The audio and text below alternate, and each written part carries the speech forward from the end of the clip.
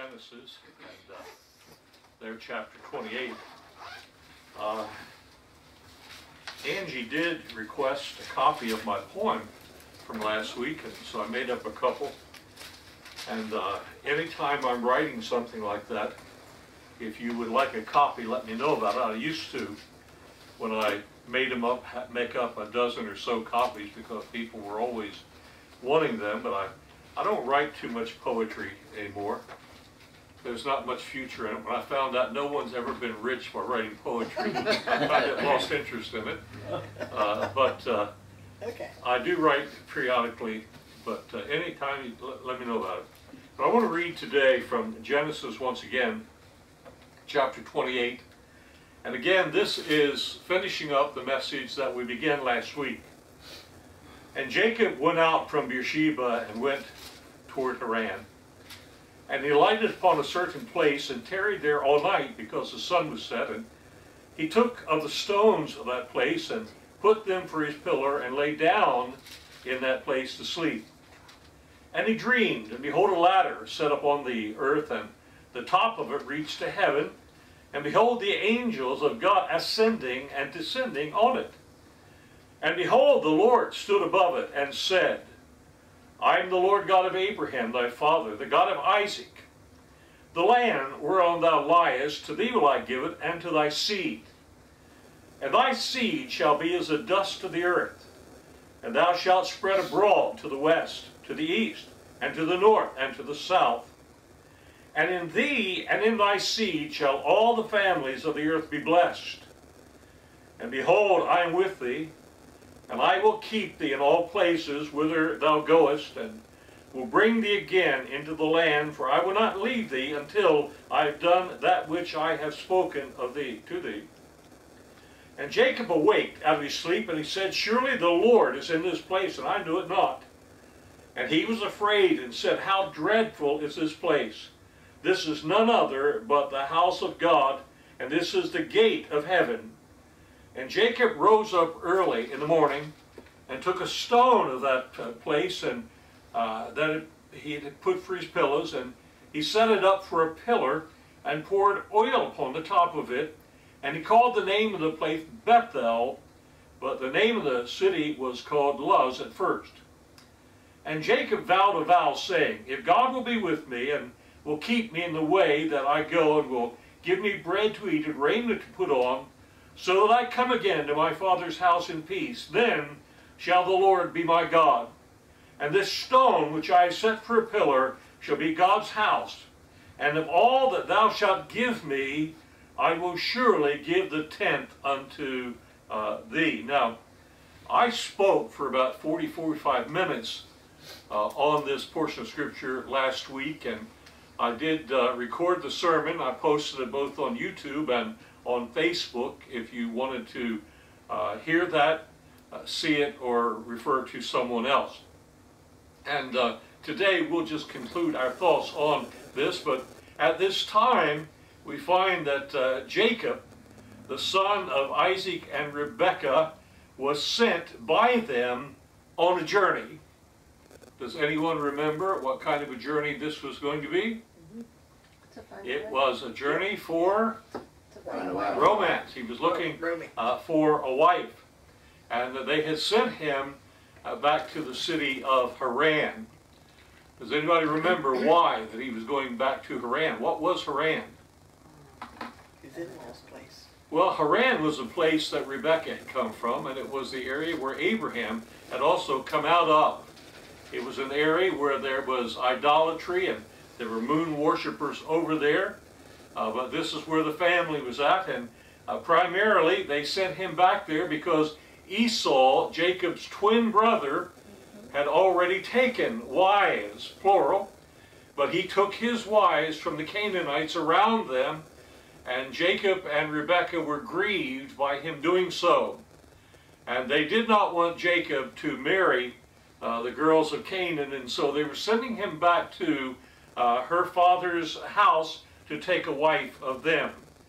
This was a journey of about how many miles? Anybody remember how long this would be? It would have been about 450 miles. And we didn't know exactly the way that he would be traveling, but he would be making roughly about 30 miles a day. And on the journey, it would have taken him about 15 days to make that journey. On the second day out, he was at the city of Luz, and Luz was 53 miles from Beersheba, so it would have been the second day that he would have had his dream. And the Bible tells us how that Jacob slept, and as he slept, Jacob dreamed a dream, and in that dream, the Bible says there appeared unto him a ladder, and the ladder's base was on the earth, but the top went to heaven, and the angels of God were both ascending and descending upon that. And above the ladder stood God the Father, and the Lord was speaking unto Jacob. And as he did several things. First of all, he identified himself unto Jacob, and then he began to give him something that amounted to about 8 wonderful, glorious promises. And he said, first of all, I will give this land unto you and to your seed. And he said to him, your seed will be many. He said, as the dust of the earth. Now, God had called Abraham in Genesis 12, and there he told him also he'd make his seed as the sand of the seashore, as the stars of heaven. But here, his seed would be as the dust of the earth. The Bible says they would spread to the north, to the east, the south, and to the west, and so they would fill the earth, and I think that prophecy certainly has come true. But then he says, all families of the earth will be blessed in thee. We talked extensively last week about the manner in which the Jewish people have been such a blessing to mankind in so many ways, but especially in the spiritual sense, because it's through them that we have the knowledge of God, we have the Bible, we have our Savior, the Lord Jesus Christ, and so we owe the people of Israel a tremendous debt. And then God told him, not only will I bless you, but he said, I'm going to make you a blessing, and then he says, I will be with you. We talked about that again last week, how wonderful to know that God would be with him. Then he said to him, I will keep thee. And we said that meant to hedge about with thorns, and he would protect him and watch over him and guard him. And then he said, I will bring you home again.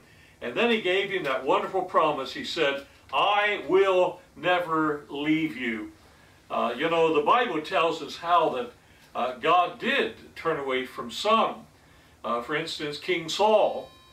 King Saul was an ideal young man, chosen by God to be the first king of Israel.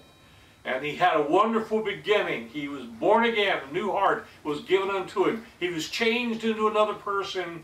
He was anointed by the prophet Samuel. And Saul began to serve as the first king of Israel. But because Saul was rebellious, because Saul was stubborn, you know, some of us have those traits of being rebellious and stubborn.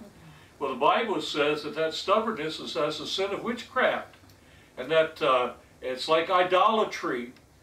You may think it's just a little sin, but in the eyes of God, it's very serious. And Saul was elevated in his own heart and mind. He began to believe his own press, and he became arrogant, and he turned away from God.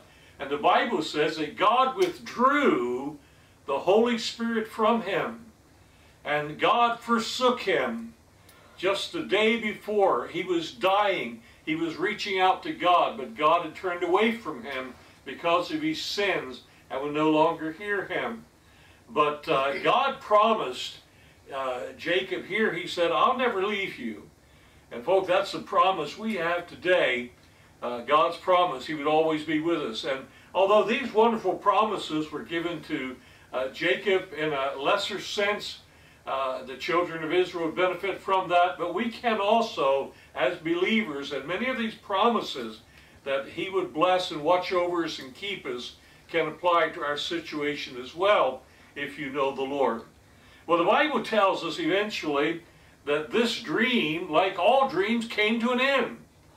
And when that dream came to an end, and all dreams must end, Jacob was fortunate enough in that he could remember his dream.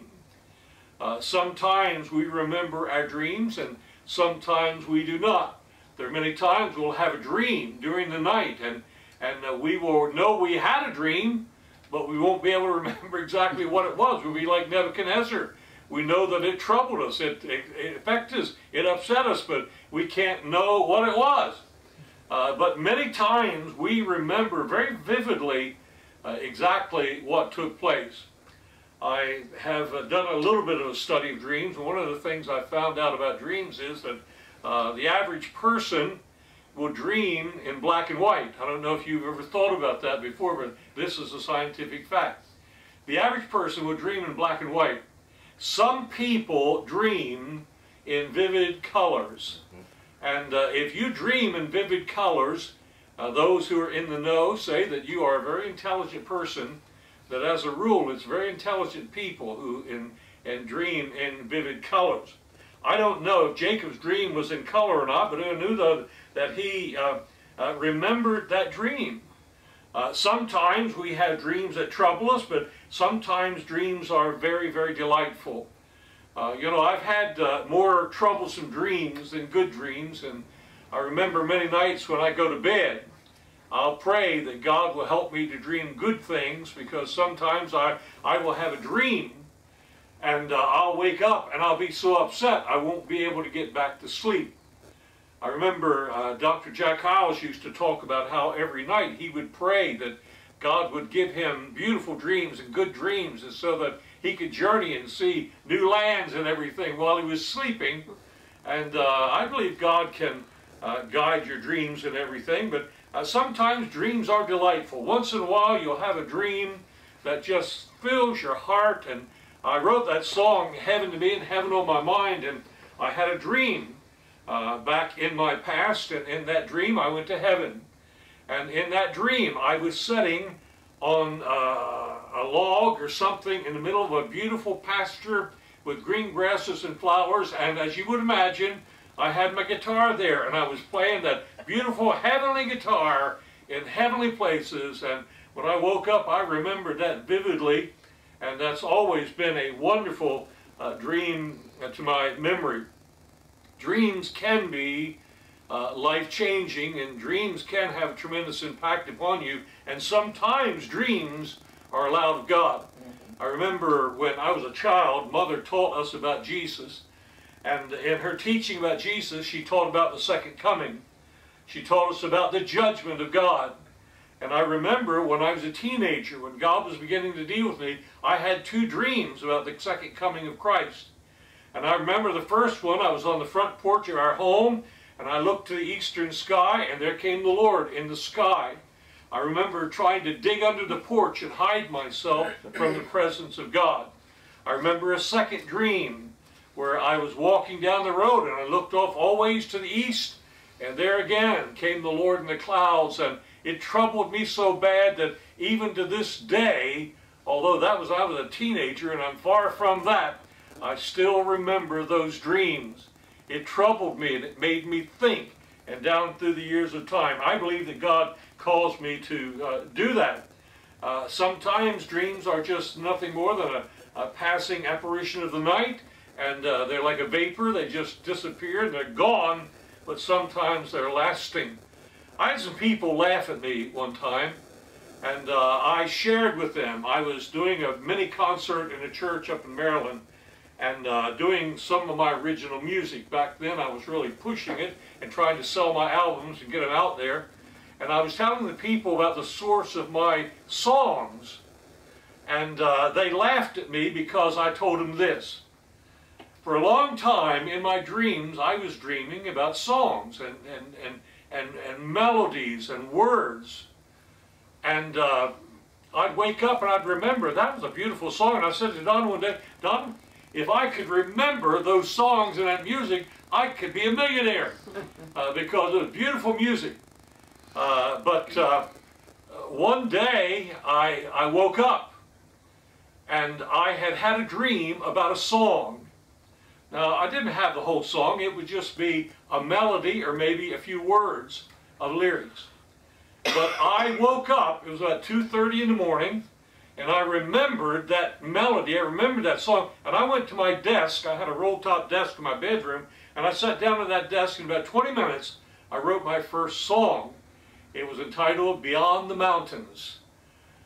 In the years that would follow, I wrote thousands of songs, and many of those came to me in my dreams.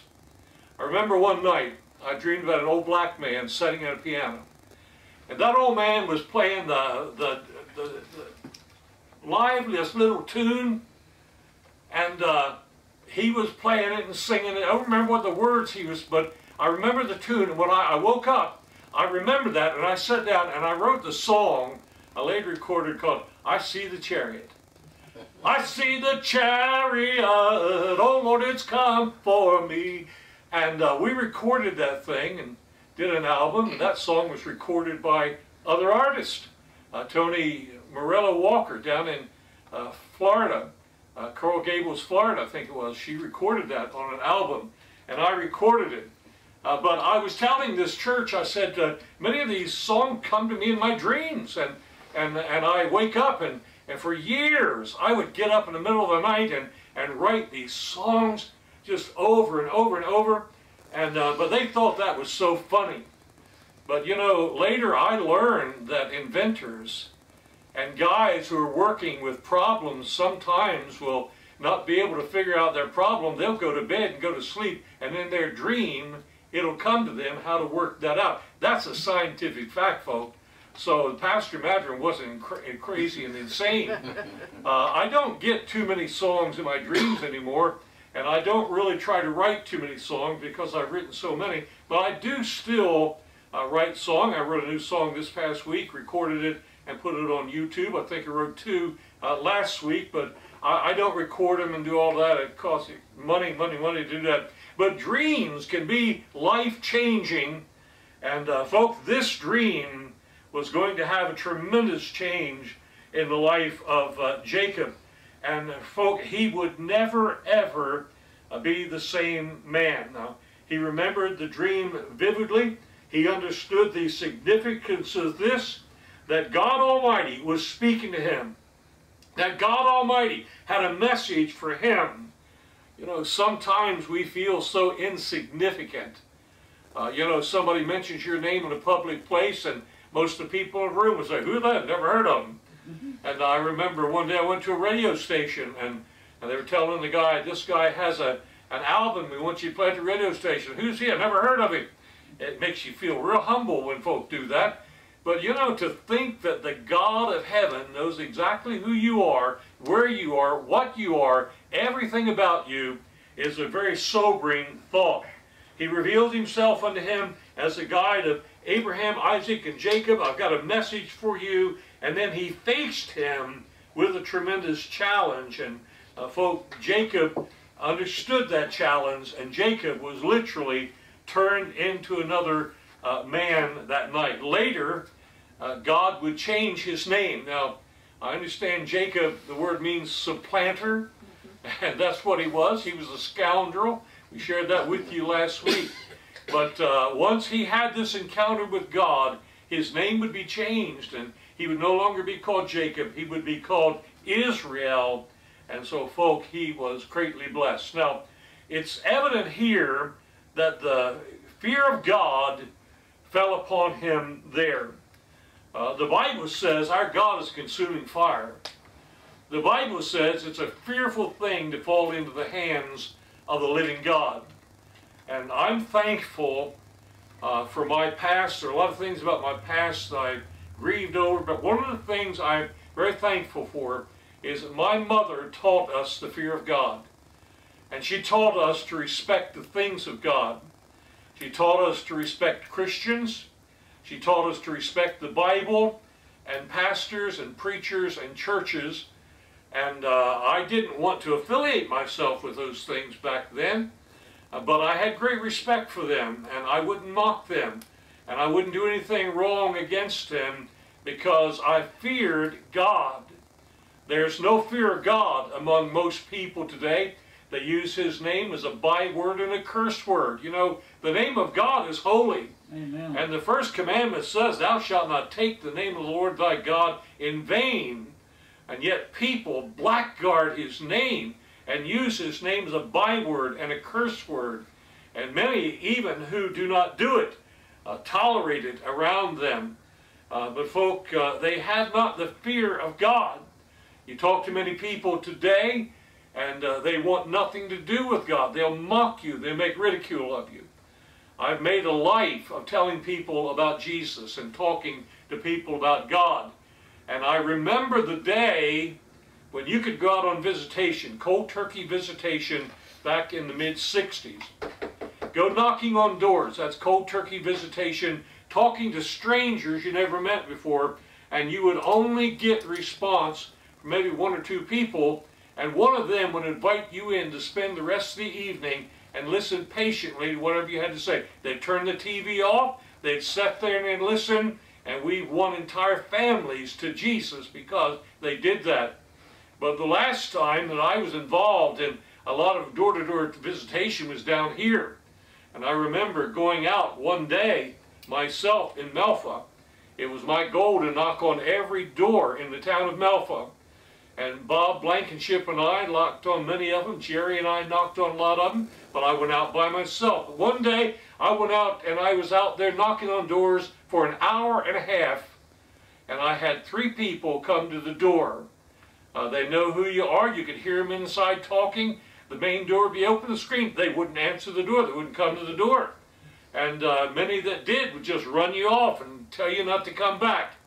And I found when I came here, Donna and I came here in the early 70s, winning souls on the Eastern Shore was like shooting fish in a barrel.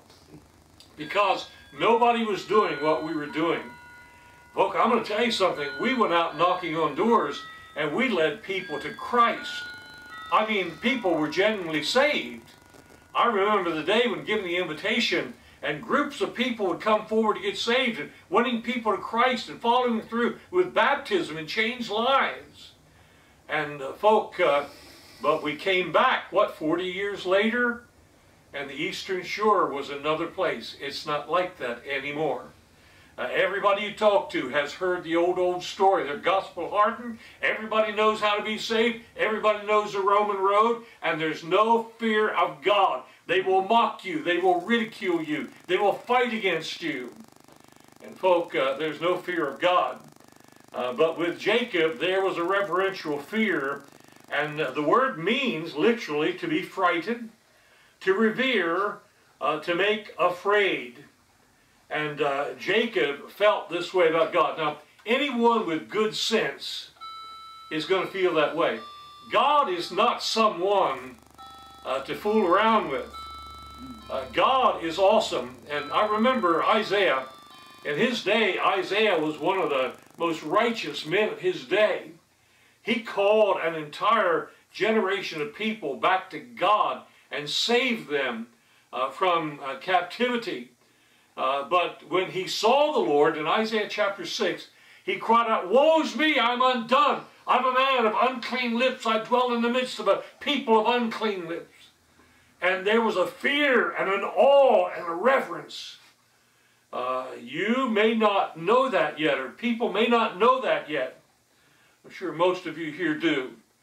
But probably all of you here do, but most today do not. Especially the millennials. I'm told they have no place in their lives for God, and that's sad. But notice this, friend. The Bible says the day is coming when every knee shall bow and every tongue shall confess to God. Amen. And there will be, you may not bow the knee to him here, but one day they'll bow the knee to God.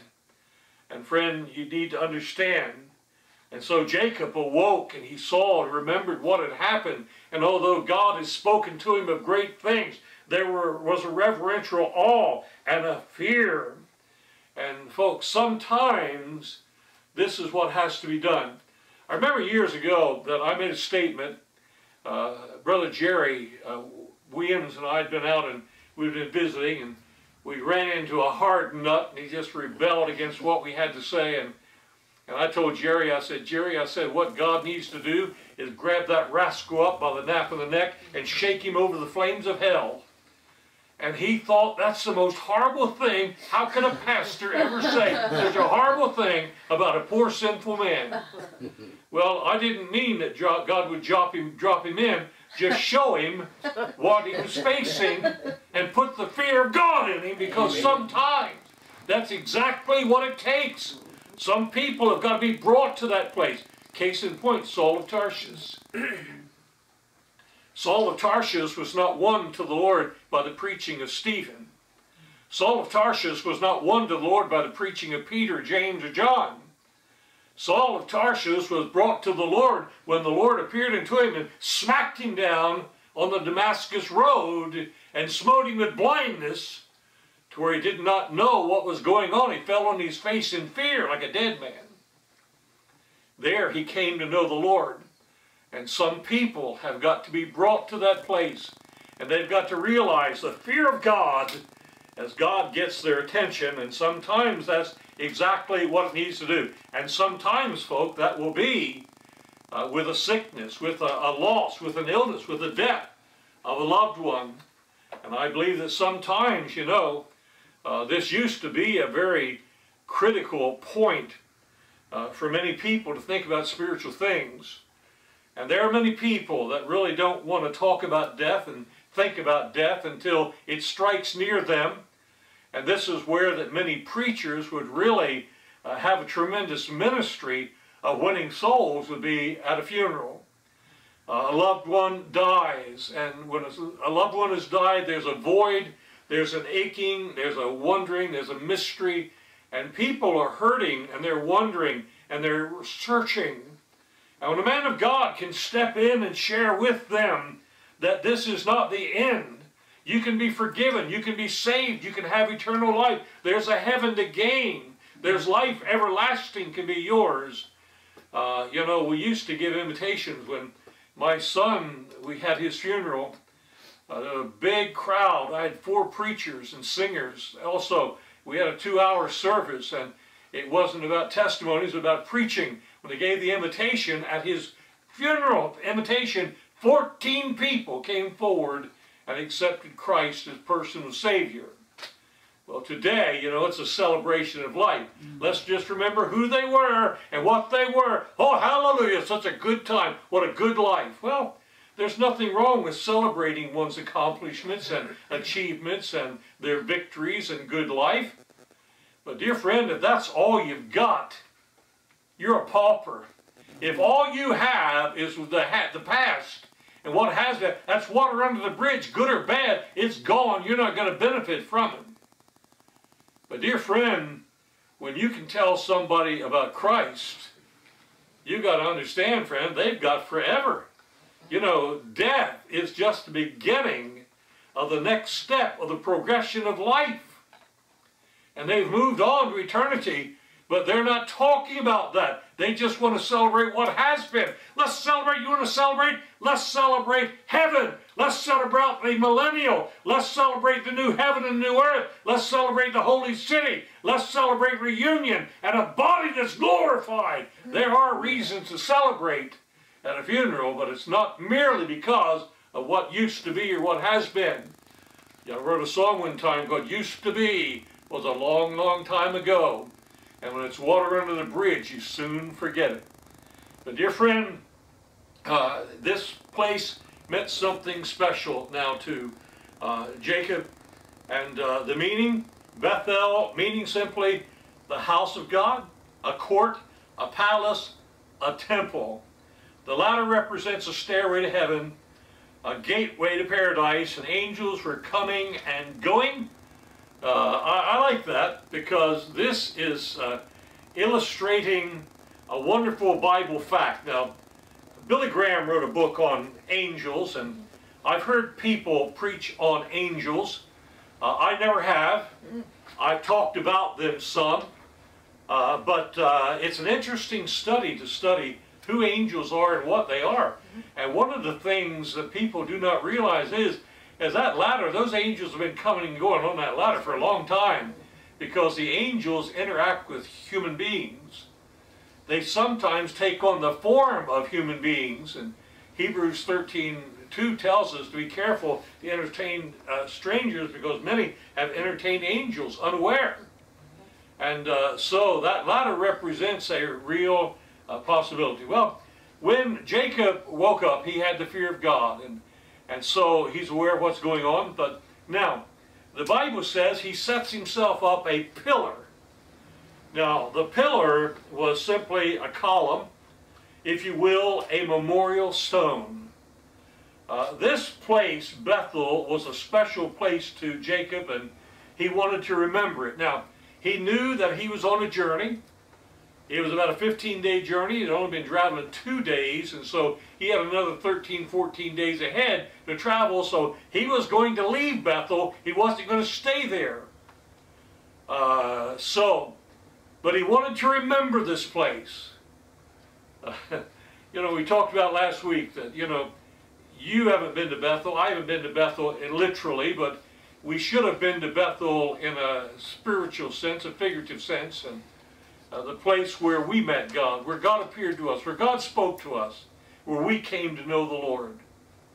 And that will always be a special place. I think that if you haven't done it, you ought to write down the date that you accepted Christ, the place you accepted Christ, where you were at, what you were thinking, what you were doing, when you were baptized. Because I tell you, friend, as the years go on, that is going to become dearer and more sweet to you all the time.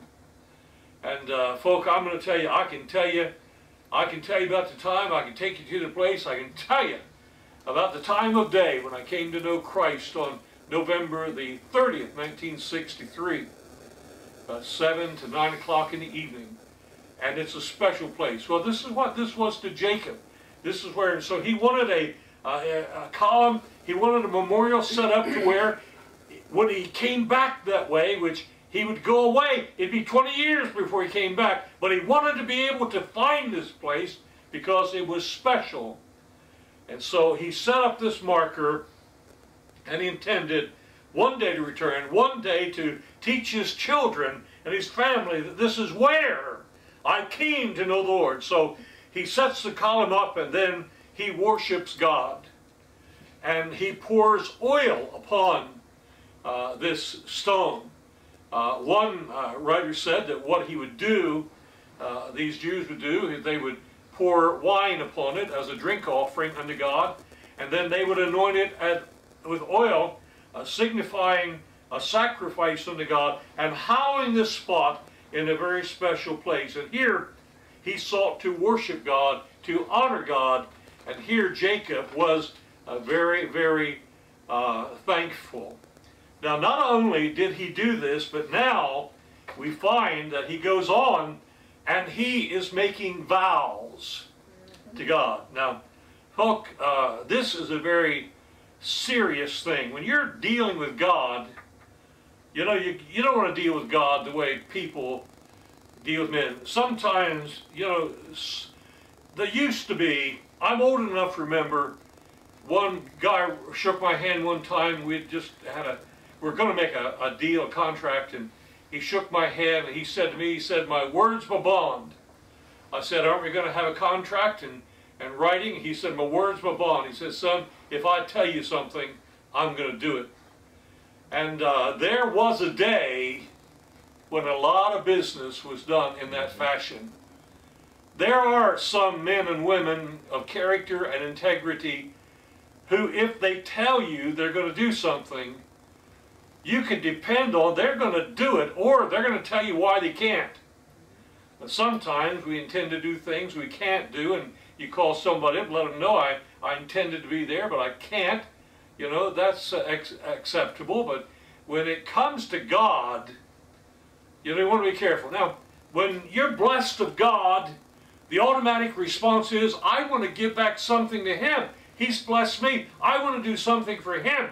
And we're always making vows and promises. Lord God, oh, save me, and I promise I'll do this, I'll do that, I'll do the other. Sometimes people follow through with that, but too many times they do not. I want to show you some verses. turn with me to Numbers chapter 30. And we haven't run over the books of the Bible recently, but I hope you still remember where that's at. Romans chapter 30 and verse 2. Now I want to mark this.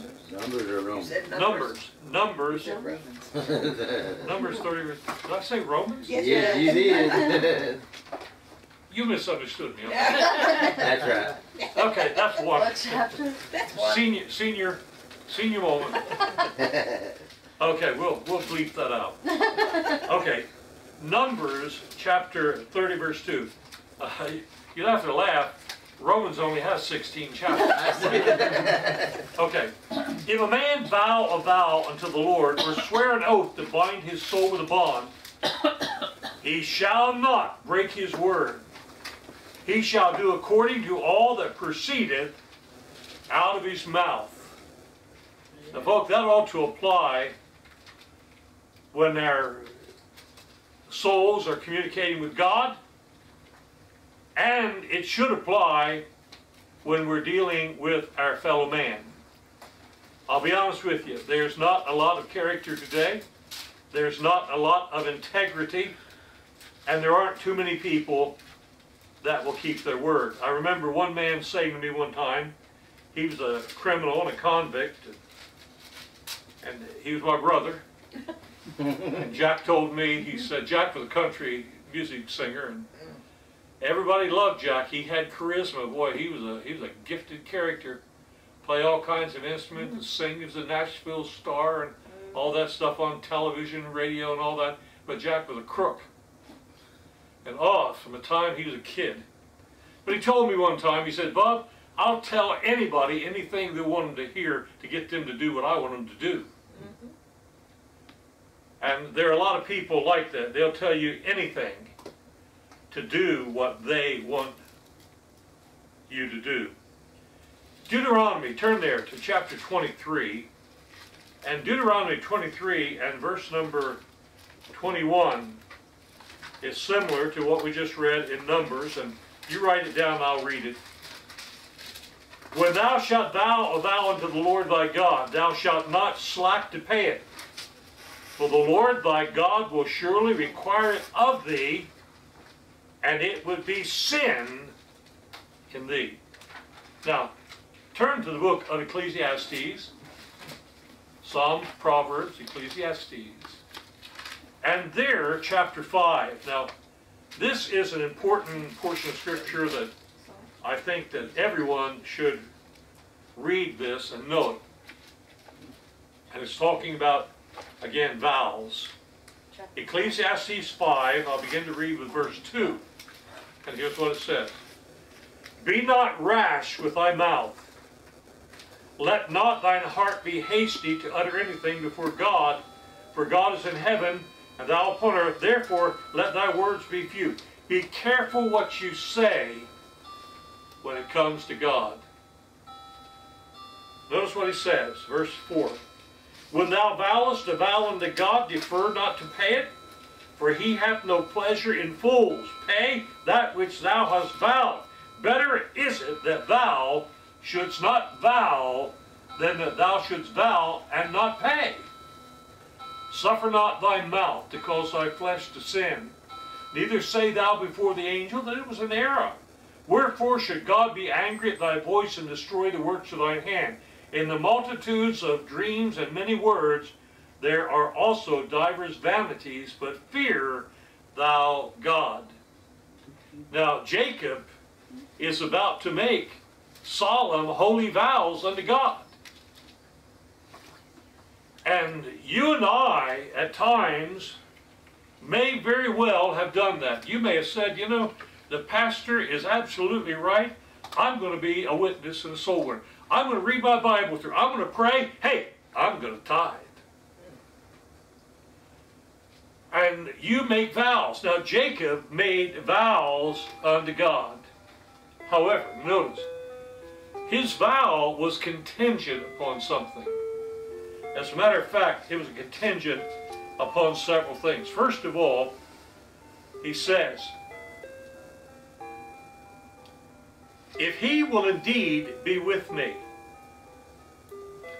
if He will truly keep me, if He will indeed provide for me, if He will clothe me, if He will bring me again to my Father's house in peace. In other words, what He's saying, if God keeps His word to me, I'm going to keep my word to Him. Now, what Jacob is looking for is reality in life. A witness of his faith. What's James say? Show me thy faith without thy works, and I'll show you my faith by my works. And so what Jacob is saying, I want to see evidence of God in my life. I want to know if this was real or just a passing apparition of the night. If God keeps His word to me, I'm going to keep my word to Him. At this point, he didn't know. He's just starting out. Now, that is not unusual. Now, I'll just tell you about this. You know about it. But in 2 Kings chapter 2, verse 11 through 14, there's an incident in the life of a man called Elisha. Hey, you scholars and PhDs and masters and fluffy heads. He was just an old plowboy. Elijah, the great prophet of God, called him from following the oxen and the plows to follow him and be his servant. And Elisha followed him faithfully. He left everything behind, and he too became a prophet. When the day came for Elijah to leave, Elijah said to Elisha, before I leave, I'm going to bless you. You tell me what I can do for you. And Elijah said to him, son, he said, I want a double portion of the Spirit that's on you. Elijah said, whew, that's a hard thing to ask. Boy, where'd you call for that from? Nevertheless, if you're with me when I'm taken, you'll get it. So they went along, and all of a sudden, a chariot of fire appears with horses of fire as a whirlwind, and it swept Elijah up into heaven. And Elijah's mantle, his coat, fell at Elisha's feet. Now earlier, Elijah, who had a real God working his heart and life, had taken that mantle and he smote the brook, and the waters parted a hither and a thither. And that mantle had fallen to his feet. So Elisha picks up that mantle, walks over to the brook and smites that brook and says, where is the Lord God of Elijah? You know what happened? The waters parted a hither and a thither. You know what Elijah did? He went on to do twice as many miracles as the master. Oh yeah, an old plowboy. You'd be amazed what those simple old plowboys can do, boys and girls. You don't have to have a PhD. I'm thinking right now of a man who had a PhD. And he was listening to an old plowboy who didn't even have anything but an 8th grade education. His name happened to be D.L. Moody. And he built the great Moody Church and the college and all of that. He shook 2 continents with his hand for God. But he was on a street corner up on a little soapbox, and he was preaching, and people got saved all over the place. And he stepped down from the soapbox, and the PhD said to him, Mr. Moody, just think what you could do if you had an education. And he said, well, I don't. You do. You get up there and show me how to do it. You'd be amazed how little the PhDs and masters